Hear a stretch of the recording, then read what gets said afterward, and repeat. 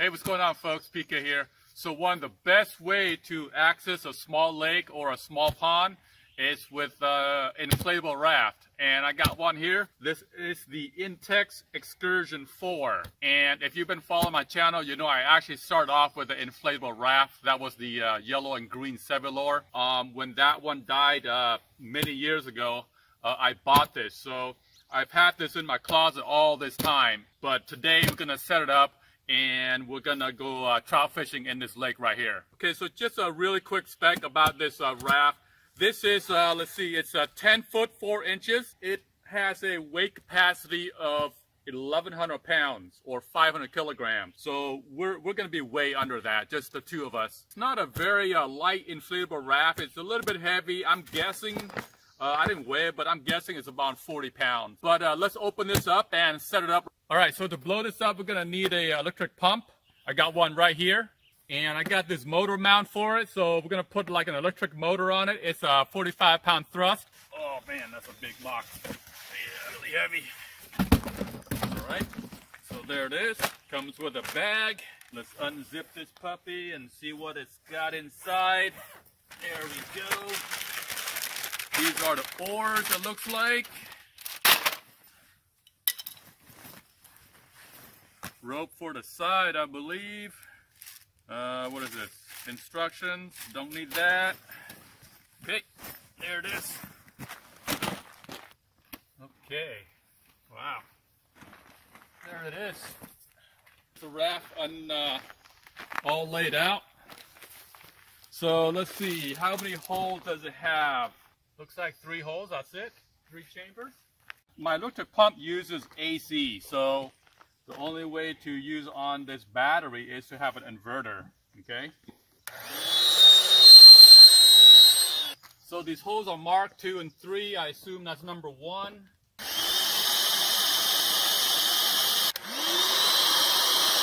There should be a pressure meter telling you when it's full, but yeah, there isn't.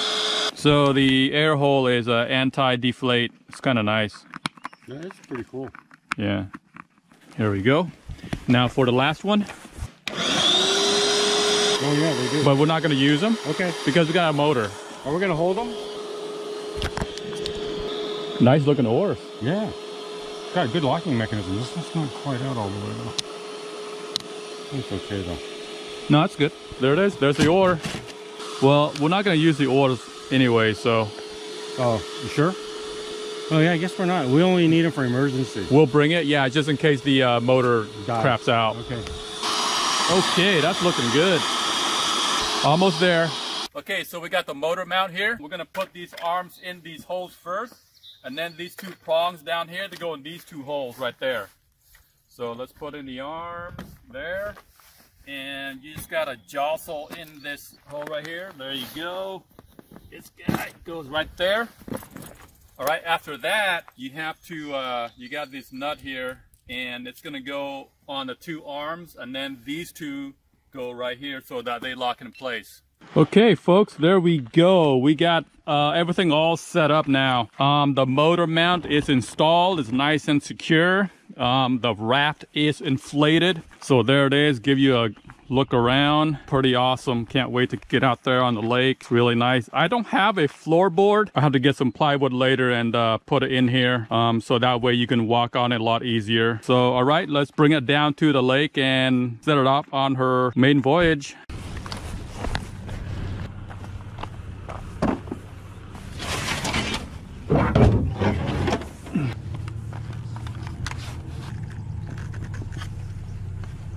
On there tight, so we're gonna load everything up. Make sure the motor runs. Yeah, the battery's pretty easy. We'll hook it up out there. So we're gonna push it out first, and we're gonna hop on that concrete, and then we'll load everything on there. Oops. Well, you know what might be easier if we go on that side and use the ropes. Lift it up. Oh yeah, just put it right on. Is there a way to turn the motor around? So you're gonna go on first. Go ahead and go on there. You gotta jump. Actually, it goes back here. No, you're fine. I've done crazier things when I had my other raft. Okay, you can let go. Let go? Yep. We are in. All right. There he goes. Okay, folks, finally we are on. Woo! That's unstable. We got the most important thing on this raft. It's a life jacket right here. So I got the motor here. Okay, there we go. Yep, we're going. All right. I see motion. Here we go. That thing's so quiet. It is. It's really quiet. So without the floorboard, what I'm noticing is very wobbly. Not wobbly, but it's just kind of hard to walk on and move around, because when you put your foot or your knee anywhere, you're gonna sink right in. So it, it gets you off balance. But we are moving out on this lake. It took us, we started about 7:25. It is 8:16, so roughly almost 1 hour to set up. So this is like the first setup for this raft. As you do it more and more, the time is going to decrease. You can get better at it, get more efficient. But just remember, just give yourself roughly about 40 to 45 minutes to set up this raft. So we're on it, pretty happy, pretty stable. Initially, it's pretty nice. It's got a lot of room. It feels like there is so much more room than my old Sevalor. I think the floor here is more wide open. You can put like a lot more gear on it. Now, even though it is rated for 4 people, I don't think you can fit. There's no way, right, Jay? No way. Not if you're gonna bring your stuff with you. 3 at the most. I would say 3 maximum. 3 adults, I would say. But anyways, let's set up our fishing rods and start catching fish.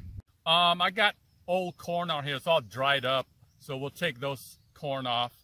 And I got this Brad's cut plug. We caught some kokanee and chai with it, so we're gonna use that. This one's, Jay, this is gonna be your rod. And I got a flasher on here. Okay. And no weight. We're going for trout, and most of the time trout are right near the surface, so we don't need any weight. So it's just a flasher and that cut plug, all right? And I'm gonna tip it with the power bait honeyworms. This is my first time trout fishing in Oregon. Yeah? Yeah, 4 years here, first time. Sweet. Hopefully we do well. I'm counting on you, PK. Yeah. Okay, so I got my bag of history here. I got all kinds of stuff in here. Hooks, power bait. Oh, I forgot to do one thing. I forgot to put the sticker on it. I do have the title. I forgot to mention that, so let me mention that really quick. Because we have a motor, you have to register in Oregon, and you have to get a tag. So I got the tag here. I also got the vinyl decals here to put on the side. So we'll do that eventually. So that's very important. If you have a motor on the raft, on any craft, you got to get it registered in Oregon. So that's just the law.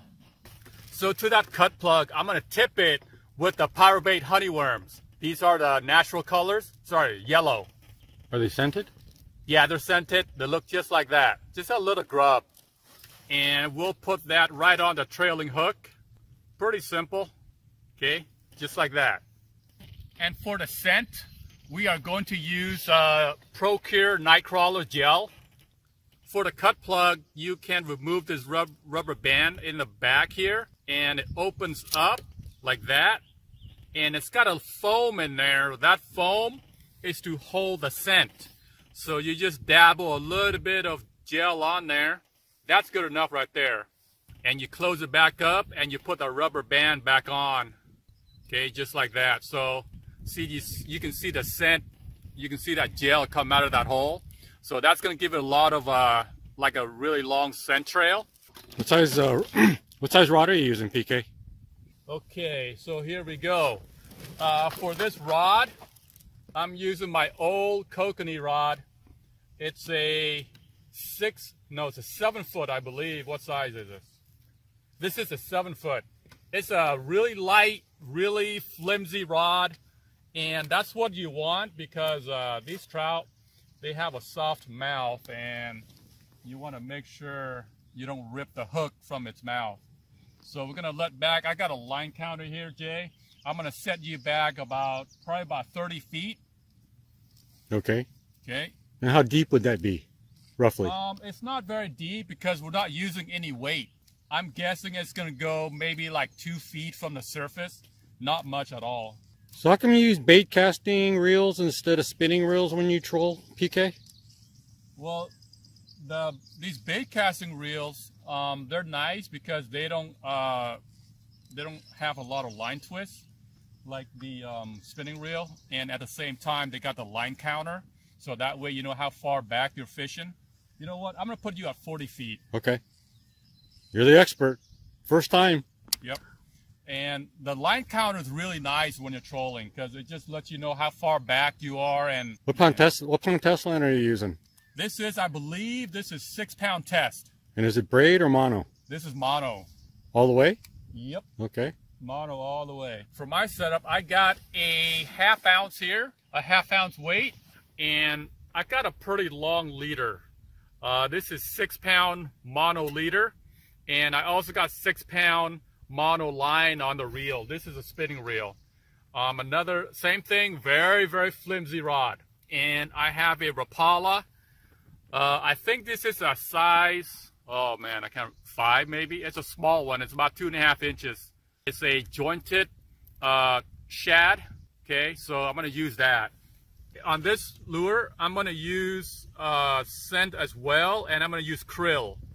And I'm just gonna put a little bit on the under that bill right there. So that's it. Maybe a little bit of joint just to give it extra scent. There we go. So we're all scented up. We're good to go. So you don't have a line counter for that rod? This spinning reel does not have a line counter. So how do you just estimating then? You just estimate it, yeah. I'm gonna go back about 40 feet. Got a little one. Yeah, a little guy. He is jumping. Woo! Brad's cut plug, folks. My first Oregon trout. Yep. Happy camper. Nice, dude. A little guy. A little pellet head. Come here. Okay, stop reeling, stop reeling. Woo! Man, they don't get any smaller than this, do they? Wow. He's a little one. Nice lip hook. Yep. Looks like he's been caught before. There we, oh, okay. All right, buddy. He's a little guy. So skinny. There he goes. He's gone. Okay, go ahead and set it back slowly, okay? Oh yeah, oh yeah. You want to reel it in? How about you do it, man? No, you do it. You do it. Okay. Still on there? Yep. Nice. I hope he's big enough to keep this time. Feels a little bit bigger than the last one, but you know, this is only my first time trout fishing, so I can't tell how big it is. Yeah. Man, definitely feels better than the last one. Sweet. Hopefully he's a keeper. Yeah, he's a, oh yeah. Okay, little buddy. Holy cow, these are tiny. Well. Oh, look, that is a tiny one again. Yeah, it's like his same brother. There we go. Maybe it's the same one. Maybe. There we go. Look at that, folks. Beautiful fish. So we'll let him go. He's a small one. Oh, there he goes. Easy release.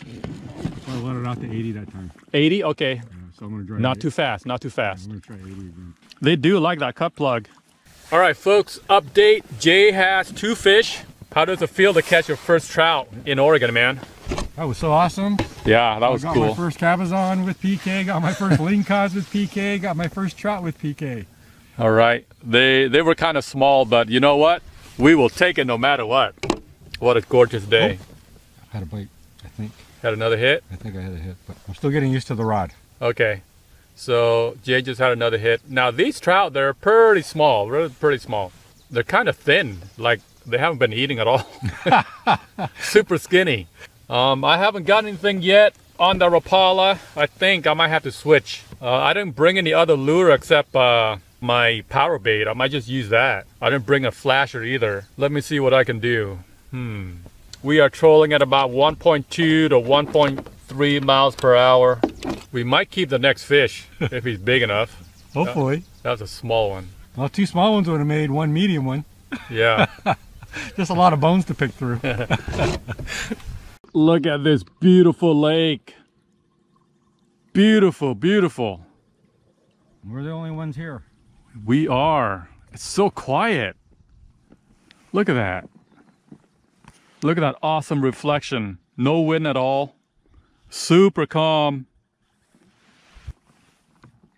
See, I see surface rings. I don't know if those are trout or what. Oh, there's a hit. That was a hit. That was a hit. Let me slow down. Let me slow down. Oh, got him. Yes, sir. I got you on camera. I got you on. That was cool. Yeah, that was really awesome. Saw the bite. That was nice, man. Thanks for slowing down. That was an awesome tactic. See, when you slow down, oh yeah, he might be a keeper. When you slow down, like they think it's injured, so they nab it. Oh, that was good, man. I'm glad you watched it. Yeah, here he comes. See a keeper? Okay, stop reeling, stop reeling. Yep, he's a keeper. He's a keeper. Woo! Whoa, all right. Heck yeah, look at that. Yeah, that's a good one. Nice catch. You know what? We're gonna keep it. That's a nice one. All right, folks. So Jay just got his 4th fish, and I got no bite at all. So I'm gonna switch out this Rapala. I used this Rapala in the past in this lake, and I did really well. But today they're just not liking it. So I'm gonna switch it out right there. I can't believe they don't like that. Wow. All right. So I'm gonna switch it out to a power bait. I don't have a flasher, so I'm just gonna use this single weight on here, this 1/2 ounce. Oh, I do have a flasher. I do. I forgot I brought my tackle box, my little tackle box here. So what we're gonna do is, yes, I feel much better now. I'm gonna use this one. This flat spoon. This is a Steely. I got several actually. Yeah. All right, I got a mice tail here. Number 8 bait holder hook. Go right through the center, just like that. Hook it on there. There it is. We're gonna, what did I put? Maybe that's it. Maybe it's a scent. Where's a night crawler? Here we go. So I'm gonna put night crawler, because that's what I put on yours, huh? I believe so. Yeah, I'm gonna put night crawler scent on here. And we're gonna dab it on there like that. That should be good enough. Okay. Now I'm gonna put some on the spoon. I'm gonna use this trout spoon, and I'm just gonna put it in the back just like that, right there. So that should be good enough. Okay, let's give that a shot.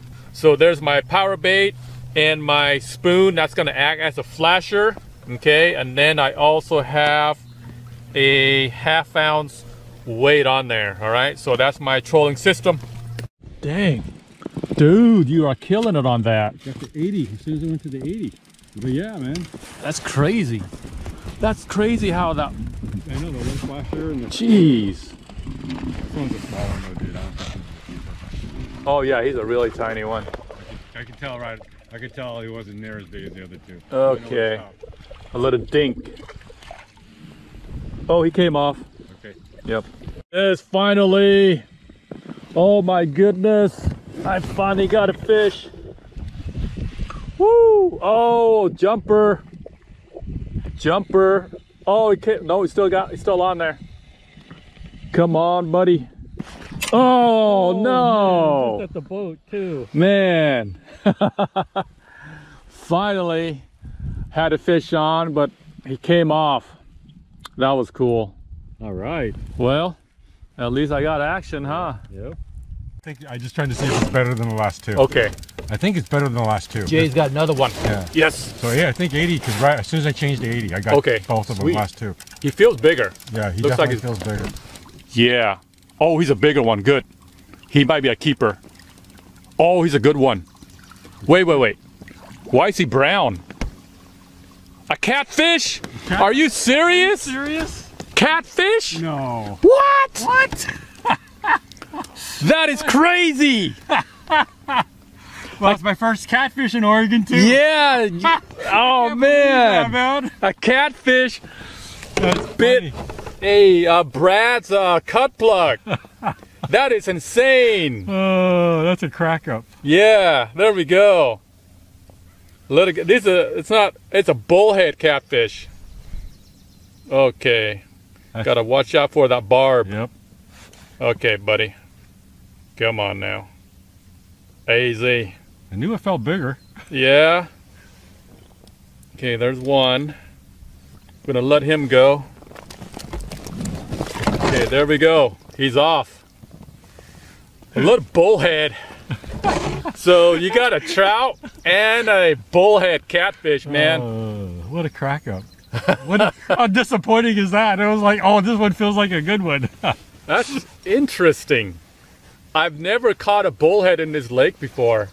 That was pretty funny. Yeah, he's a nice looking bullhead too, like really clean, no lesion. Yep. All right, folks, here's an update. I did catch a fish today, but it came off right at the boat.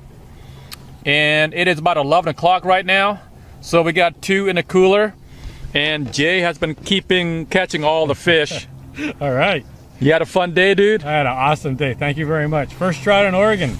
I'm very happy. Yeah, what a nice inflatable raft we got here. Yeah, what a beautiful day. Awesome day. This small raft is just really perfect for this small lake. That's all you need. And we got the trolling motor. Minn Kota 45 pound thrust trolling motor with a 12 volt deep cycle battery. So that's all you really need to power this small raft. Doesn't take much. We're gonna end our day here actually, folks. So had a great day, pretty awesome raft. My conclusion is, and I think my next modification will be just to add floorboard. I think that's going to be very, very useful. Yeah, that'll help give it a lot of stability. Yeah, a lot more stable, just easier to move around. And that way we don't sink into the floor when we stand up or move around. So yeah. Well, all right, folks, we're gonna wrap up here. Thanks for watching. Jay, we'll do it again soon. Absolutely. I had a great time today, PK. Thank you so much again. Yeah. All right, folks, have fun fishing. Tie lines.